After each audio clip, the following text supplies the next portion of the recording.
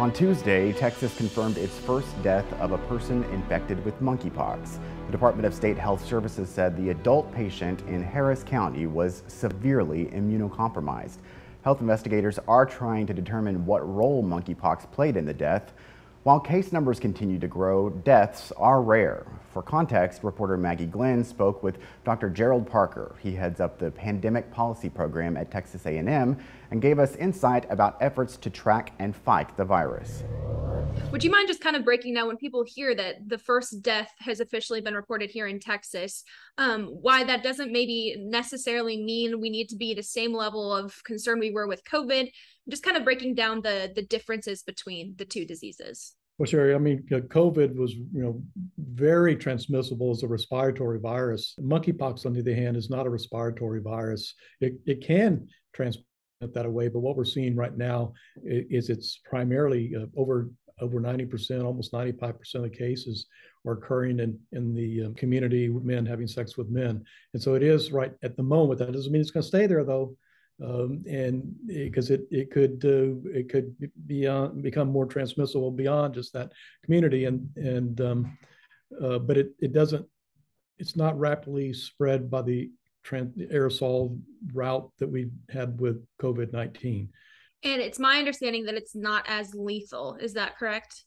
It's not a very lethal disease. Now, it is related to smallpox, which could be associated up to 30% lethality, but it's not smallpox. Monkeypox does not have that high lethality, but it can cause very painful sores. I wanted to ask just what we could kind of learn from looking at our response to COVID-19 and see kind of what tools we can draw from in our response there to respond to the current outbreak of monkeypox. Sure. And, on the one hand, I think we have been able to apply some lessons learned from COVID-19 response. But on the other hand, I think we've only been able to observe some lessons and not really apply some of the things that we should have learned from COVID-19.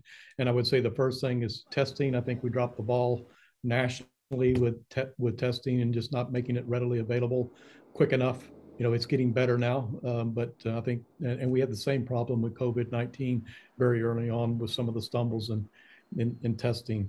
I think most don't realize we're very lucky, not lucky.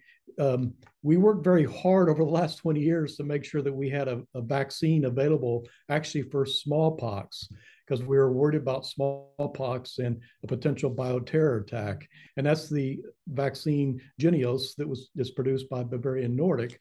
And now is the vaccine that is being used for monkeypox and to try to control the outbreak of monkeypox. So I think we can thank some of our investments over the last 20 years in public health preparedness that is the reason and rationale we even have a vaccine available today for this unusual outbreak that occurred.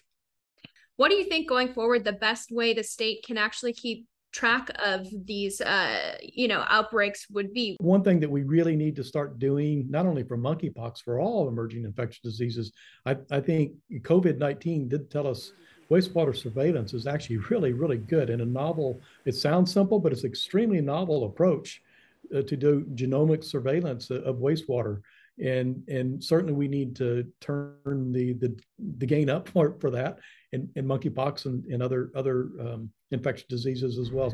You heard Dr. Parker mention that the vaccine now being used to fight monkeypox was originally developed to battle smallpox. An antiviral medication to combat smallpox is also being used to treat some monkeypox patients. A battle on the airwaves to win support from Texas women. The anger in particular tends to get people raring to go, excited to get out there and vote. We dig deeper into the strategy that could decide the race for governor and hear from people on both sides shaping the messages. Criminals hiding their crimes by using fake paper license plates are changing how they operate, the steps they're taking, and the warning police have for car owners.